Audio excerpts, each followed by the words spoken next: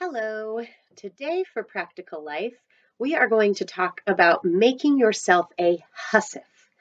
A Hussif is a sewing kit that usually is the kind that you can wrap up, travel with, take with you in all your adventures, and it is something that is quite simple to be able to open, use, and then put away.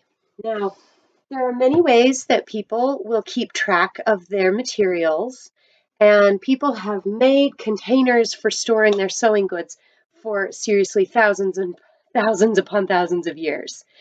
In Montana, many tribal members would simply use hollowed out materials from plants. Some of our plants naturally have little sections to them and make little needle cases that way. There are lots of traditional ways to keep your materials.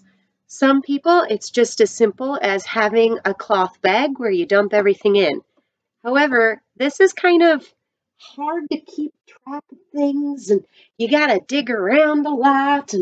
And then what if you have something sharp and pointy in there and it comes poking out? Not the most usable. Easiest, but there's better ways of doing it. Now, some people might also have something like this. This is my daughter Scarlett's, and it is her sewing kit that is actually a hard sewing kit. Now, here she's got places to put her things, and inside you can set things loose. These are very common, and a lot of people have nice hard sewing kits like this. This one even has a little handle to help make it a little bit easier to take with you. And these are basically meant to sit on a shelf. It's very handy because when you do want to use them, you can leave it open. You have a place for your needles and all that kind of stuff. Now, as people would travel, however, it was not as handy to have a big, huge, heavy, hard case to carry your things. So the Hussif comes from the word housewife. It's a contraction, a shortening of housewife to Hussif. And the Hussif actually refers to the sewing kit, not to the person. Now, a Hussif was specifically used and sent off with soldiers when they went to war. So this was part of the European tradition for the past several hundred years. So a soldier would go off to war. He would have his kit of supplies that he would be responsible for carrying on his back. No one wants to carry one of these whole things on your back. So instead, they would make simple Hussifs. Now, some of them were mass-produced. People would make them and sell them to the army. Some of them would be made individually, and they were often something simple, kind of like this. Now, this one is a modern container. You can see it has lots of zippers, and inside each one of these little zippers is a case. Often these things are sold as travel cases for jewelry or makeup or things like that. They also work really well for your sewing supplies. Now, this one is really quite useful. However, it has modern plastic and it has zippers on it. So when I'm doing living history and I want to be able to sew while visitors are coming around, I can't have something with zippers and modern plastic. It just doesn't quite look right. But for you at home, something like this would be very useful. So I am going to show you the Hussif that I have been working on, and it is not quite done. This one is based on some traditional designs that were used by ladies, especially those traveling out west on wagon trains and things like that, where space was at a premium and you didn't want some big bulky guy like that. But you were also using it constantly. So you didn't want something like this that's really hard to keep organized. So there are others that are much more simple, and especially the ones that soldiers would take would usually be much smaller than this, about half the size. Soldiers would sometimes even have competitions on who could make the best Hussif. And many of the most impressively embroidered Hussifs that we have in collections and museums today are those made by men. And one in particular I've seen has amazing embroidery on it, and it was part of a competition where that particular regiment decided to have a competition where the men competed to see who could make the best Hussif. Now mine is just meant to be a simple one. It does not have near as much fancy needlework. What I will eventually do with mine is I will have a loop here that will attach in so it'll stay closed.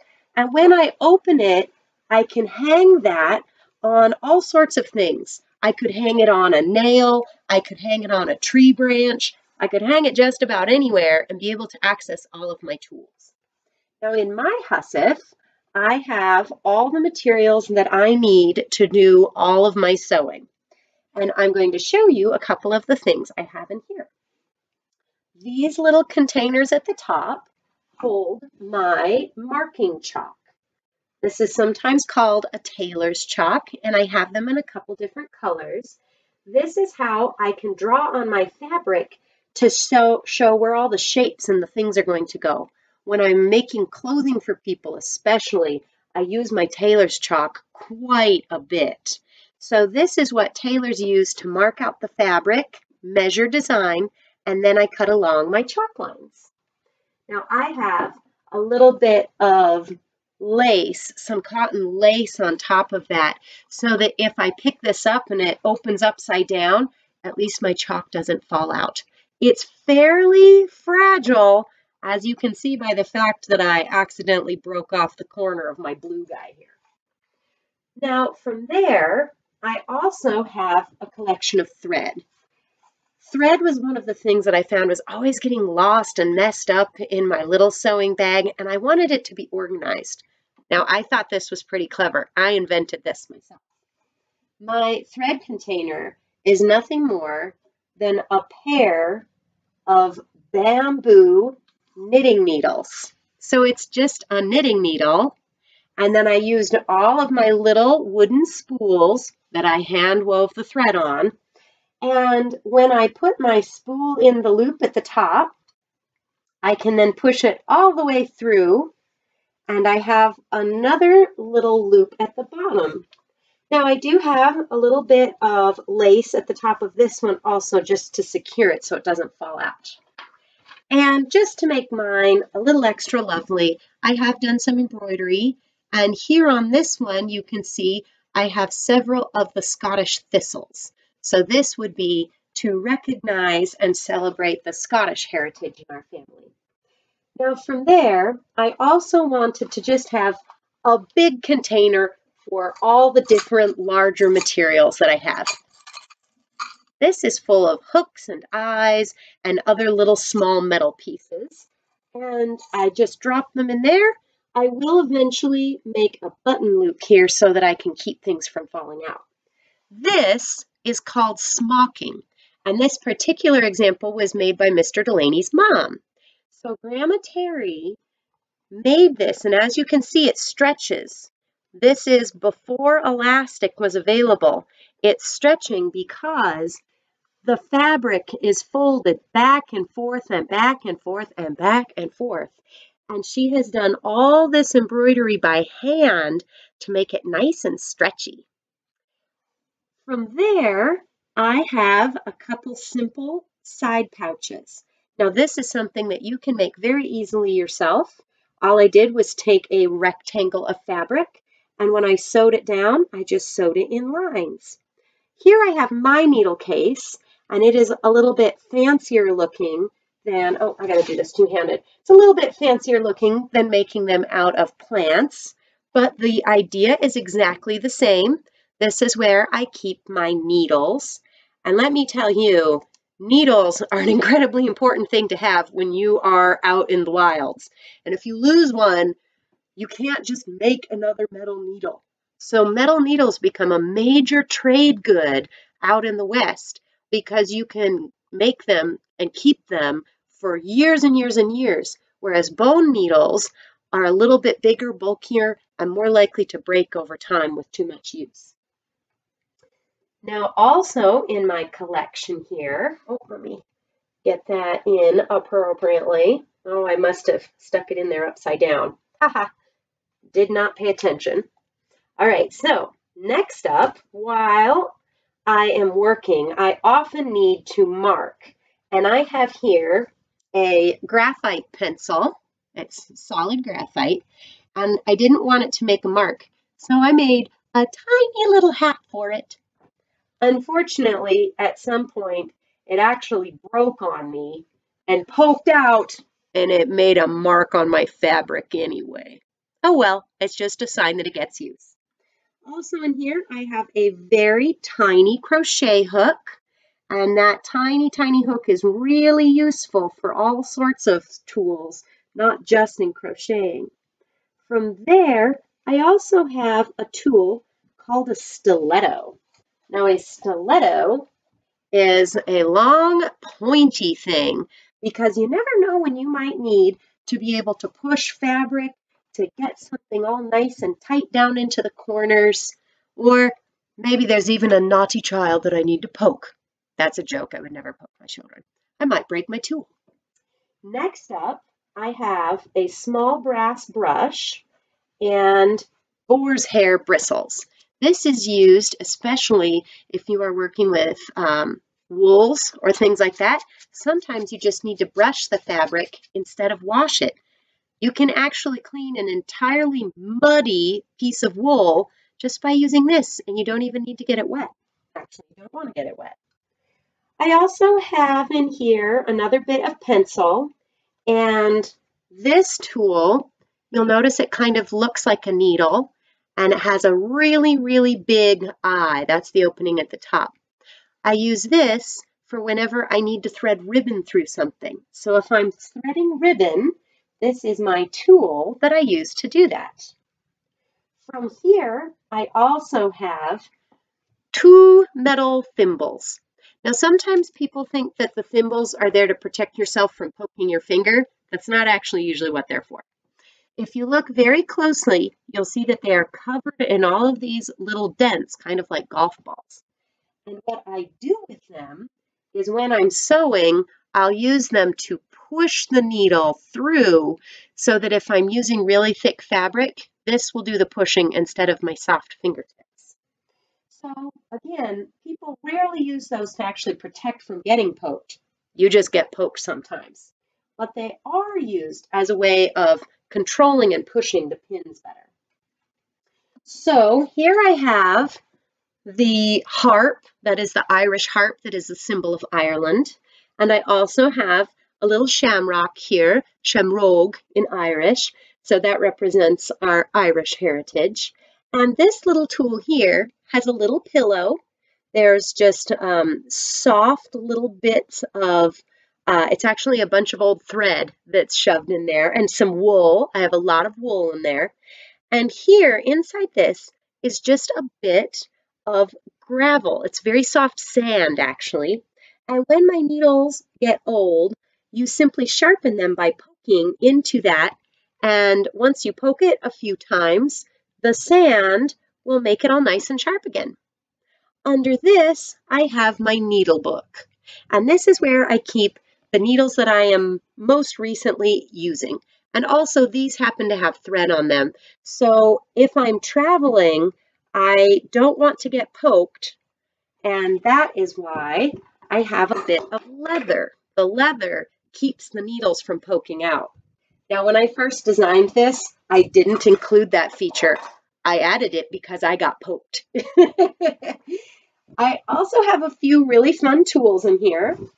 And this one you'll see I have embroidered my initials, JMD. This cool tool, useful in sewing, is a combination of a seam ripper. So I use this to rip seams out. I also use this part here to hold fabric in place. This is used for turning things, especially if I need to turn something inside out, like a big tube. And then inside, I have another stiletto. This one's really, really sharp. So it is good for poking holes in things, like if I need to poke holes in leather so that I can sew through that. That is also called an awl, A-W-L. This big fun tool here is called a darning egg. Now mine is just made simply of wood. Some of them are made of marble and other more sturdy kinds of materials. And this is here so that when I'm darning a sock, I have it nice and curved because my foot is curved and I don't want a big rumply ucky seam on it. I also have this end for when I need to fix my gloves. So I can put the glove on here, sew the glove, and then I make sure that it is finger shaped. So this darning egg is extremely helpful when I am mending. It also has a little lace cap on it to keep it from moving. Now inside my rougher little leather pouch, which at some point will have a little loop and a button there, is where I keep my beeswax. It's just simply wax from bees who make honey. This actually came from my cousin's family. Betsy was keeping bees and she collected all the extra icky bits and I melted it down, cleaned it up, and now I have a bit of beeswax. I have it in this so that even if it gets really warm out, it won't melt into my fabric. Now on the bottom part here, you'll notice I have even a pocket on a pocket. Each of these pockets is made very simply. It is just a rectangle. I tossed it under and then decorative stitching all the way around the outside. This one's just a pocket on top of the pocket. Inside here, I have a very delicate little tool, which is my little threading tool. And it's very easy to lose, very easy to break. So it gets its own very special pocket. In here, I can put all sorts of other things. These are some of my needles that have been put in reproduction containers. So they look similar to what they would have looked like when people bought them at the mercantiles in the past. Here I have some embroidery scissors. These are extremely, extremely sharp. So at the very bottom here, I have a little bit of wool so that when I put this away, it doesn't rip through all of my fabric and poke me out the other side. It also has a little cap of lace to keep it from falling out. Down here I have my rather fancy looking sewing shears, and they have a little toggle here to keep them from falling out. And they also have a very stiff piece in here. This would have been made out of parfleche or a hard leather. Mine happens to be plastic since it's modern. But this way I make sure that it doesn't poke, destroy the fabric, etc. So these scissors are only for use with fabric, nothing else. Woe to the person who uses mom's sewing scissors on anything else. So again, I just have a little toggle that holds it in place there. And then this little pocket here is really for whatever I want it to be. Right now, I happen to be using it to hold some of the little cards for my embroidering floss. This is the floss that I am using. Oh, and I have a little bit of ribbon and a little bit of wool. I've got a little bit of everything in there. This is the floss that I'm using to do all of the decoration on here. I simply took an upholstery fabric, sewed it on, and you can see I am not yet done. When I open this up on the inside, you can see all the stitching that I did on the opposite. So once I get everything put together here, now I'm going back through and I'm stabilizing all of my marks. So you can see where I've done a couple lines so far.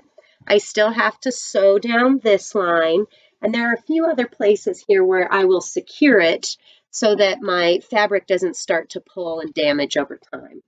Eventually, once I get all of that done, I will finish up the bottom so that I no longer have that part open. I don't need access to the inside. I'll make sure that I've added all of my loops and all of my fabric that I need to hold it together. And then this is how it goes back together at the end. I will simply flip over the thread parts. And see, this guy keeps wanting to open. I need to get its little pearl button on there sooner rather than later. I'll flip this part over, same deal. And there will be ties that I'll simply tie this, and it'll keep those from flopping out. This part here will then come straight up and over. Sorry, should have put that in there a bit better. And then at the very top, this part will come fold right back down. And then I will have a nice, easy, very compact, easy to carry because there'll be a loop on it, sewing kit. And it doesn't matter if we are traveling on the trail, if somebody loses a button or tears something and I need to mend it, I simply pop this open, toss it out on a tree branch, and I'm ready to sew. So that right there is an introduction to the Hussif, short for housewife. You don't have to make one near as fancy as this, but there are some very, very simple designs that you can use that will help you keep all of your craft tools together. You can make them for your art supplies. You could make them for cooking tools that you camp with. You could make them really for any tools that you want to have nicely organized. The United States continued to issue servicemen and women Hussifs and continue to have small sewing kits available to soldiers today. The Canadian Army continued to standard issue a regular Hussif until the 1990s. And this does continue to be something that is very, very handy to have around the house. So there you have your introduction to the Hussif.